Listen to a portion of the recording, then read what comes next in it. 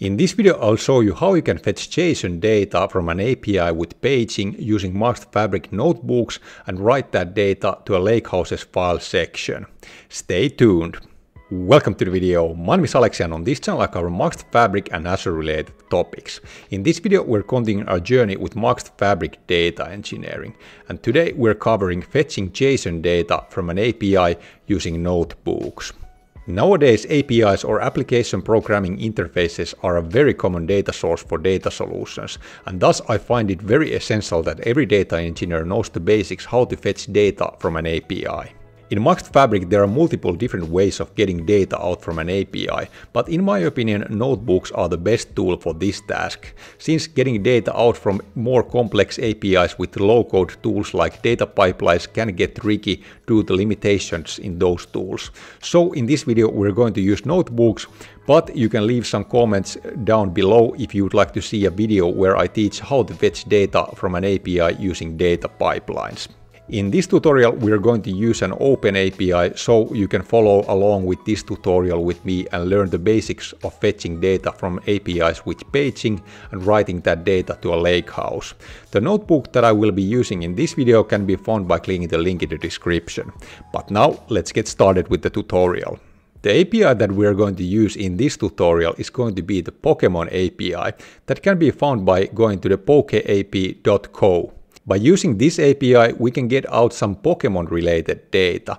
And there is actually this cool Try It Now feature on this page where we can try out the different API calls to this API using different URLs.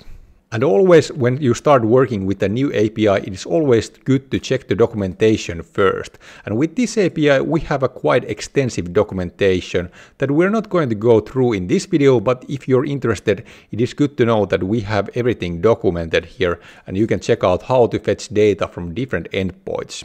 And here we can modify this API call here just to use the Pokemon endpoint, and then we can click submit and see what kind of result we get. And here we can see the result that we're getting, and we can see that we have information about different Pokemons here. And we can actually click this view raw JSON in order to see what kind of JSON we are getting out of this. This is just a pretty illustration of that JSON. And with this raw JSON we get that same information but in this more text-based format. And here we can see that we have this count, which indicates how many Pokemons we have in this endpoint. And there are 1302 Pokemon. And then we get this next here that we're going to come back shortly, and then also that previous that we're not going to use in this tutorial. But here are the results that we're getting from this endpoint. And we can see by default this only returns 20 Pokemons. And now we can go to Fabric and try to fetch out this Pokemon data by using a notebook. And let's go to Fabric. And here I have a notebook where I have prepared some code that we can use to fetch data out from that API. And for that we're going to use this pretty standard library in our Python arsenal that is going to be this requests library. And with this request library we have this get method, and then we can use this get method and basically get data out from this URL that we have specified here. And this URL is actually the Poke API's Pokemon endpoint URL that we also tried out here. So basically we would be able to replicate the same thing that we just did here by just using our notebook. And then we are going to print out what is the data type of this response that is coming out, and then we're going to print it out, and let's see what happens if we run this. Our run took few seconds to complete, but now it is done. Basically we just got this response back from the API and the response says 200. This means basically that the API call went fine. But this doesn't show us any data yet, even though we printed out this response. It just says response 200. But the data is actually there already. We just need to do a few tricks to get it show up here. And for that I have prepared this second cell here. This is pretty much the same stuff happening here, but here we are turning this response into a dictionary using this JSON function here. And now we can run this and let's see what happens. And now we can see when we print out the type of this response.json, it is actually a dictionary. And then when we print out this response.json, we can see that data there. We can see that we have exactly the same data we had on that Pokemon tryout page there. We can see that we have the count, and then we have that next and previous, and then we have this results array where we have all the information about those Pokemons there. But yeah, this is only showing 10 Pokemons by default. And we have actually this next URL where we could find the information about the next 20 Pokemons that we have in this API. We can actually modify these offset and limit parameters here in order to fetch all the Pokemon data that we have available. In this next cell, I have done that. So basically, I have defined the offset to be 0 and then the limit to be the maximum amount of Pokemons we have there. So by doing this, we would fetch all the Pokemons that are available in this API using just one API call. And now let's run this and let's see what happens. With this API call, we can see that we're getting way more information out from that API, and here are all the Pokemons that are available in that API. And next we can talk about what if we would like to write this data to our Lakehouse file section. And we can check it out in this next cell that I have here. And with this code here, we would be able to write that data to our Lakehouse. So basically now we would need two other libraries with our request library. We would need this OS library, and then we would need this JSON library. So first we would be doing that same GET request to that Pokemon API and now fetching all the data that is available in that endpoint by using those offset and limit parameters. And then we would convert that response to that dictionary and save it to this data variable. Then I have my Lakehouse path defined here, and then I have this make_dirs function from the OS library that will actually create the folder to our Lakehouse if it doesn't already exist. And then we're going to use this with open and just write that Pokemon data to that file path here that I have defined. And we're going to name that file pokemon.json. And then we're only going to write that results array from our data dictionary to that file. And now we can run this and see what happens. And now it is running. This should be already done. And we can refresh our Lakehouse. And if you're wondering how you can get this Lakehouse path here, you can just click these three dots here and copy the file API path. And then you're getting this kind of a file path here that is basically Lakehouse default and then files. And after that you can specify the folder like I have specified here where do you want to write those files. But this should be the standard path that is used with the default Lakehouse that you have attached to this notebook. But yeah, now in this Fabric DE series 29 folder, we should have that Pokemon.json, and there it is. And then we can use this next cell to query out that data from this Pokemon.json file, and let's see how does that look. And here I have the code that will basically read that JSON file there to a data frame, and then we are going to display that data frame.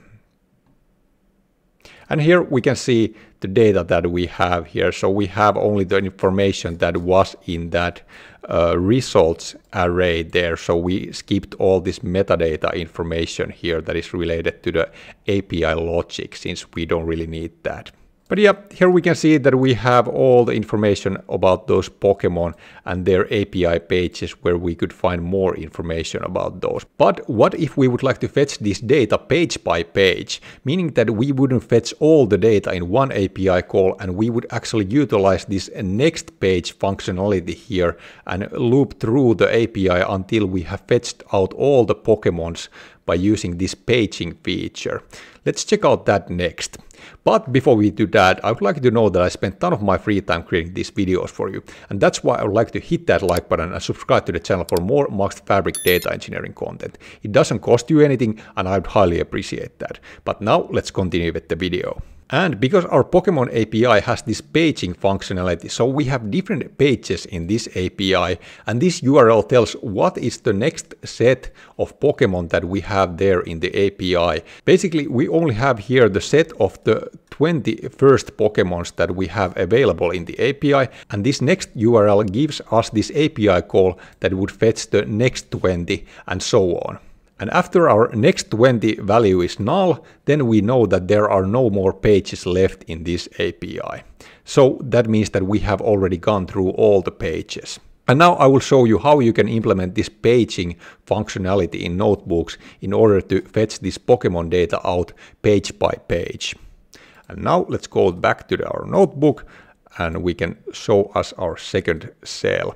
Also in this cell we will be writing this data to a Lakehouse folder and using a timestamp in that folder path.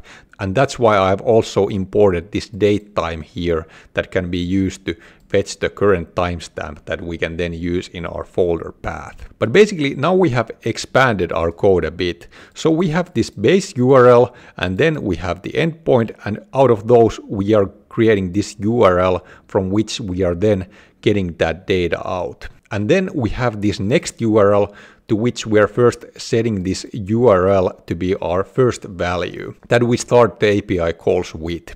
And then we have this basic iterator here that just keeps track how many iterations we have gone through. And here we are creating the Lakehouse path using this base path first, and then the endpoint that is Pokemon, and then we have the current timestamp in the file path. So if we would run this code multiple times, all the runs would go to their different folders. So we don't overwrite any data in our Lakehouse. Then I have also this make dars here, so it will actually make this timestamp folder because it doesn't exist by default in our Lakehouse and we don't want to get that missing directory error when we try to write data to that folder.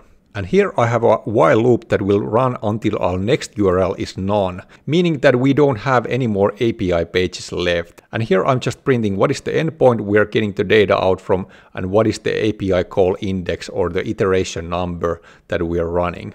And here I have basically the same code that I had previously there, where we just get the data out from the API using the URL, and then we write that data to our Lakehouse using that Lakehouse file path.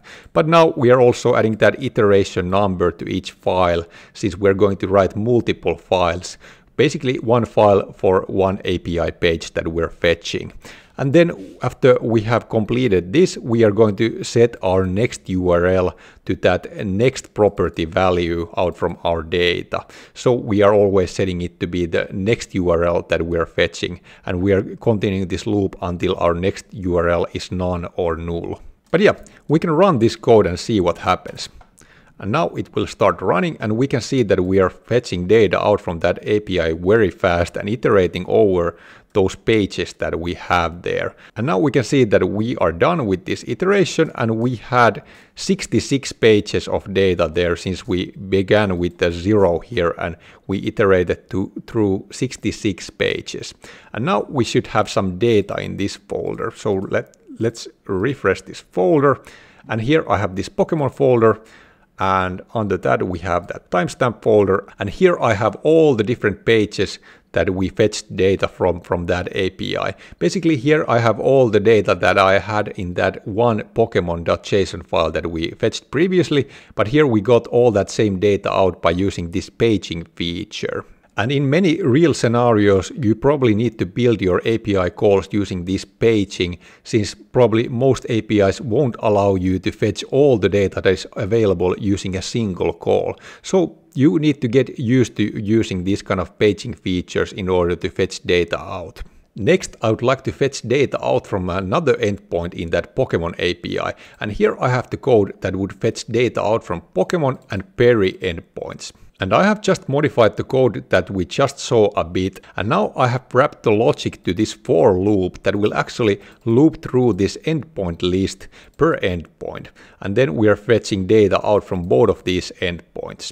So basically, first we would go through the Pokemon endpoint and fetch data out from that Pokemon endpoint using this code, and then next we would use that Berry endpoint and fetch data out from that Berry endpoint. And here we are constructing that URL using this endpoint here that will come out from this endpoint array and attaching it to our base URL. So basically in the second iteration of this for loop, we would attach this Berry after this URL here. And now we can run this code and see what happens.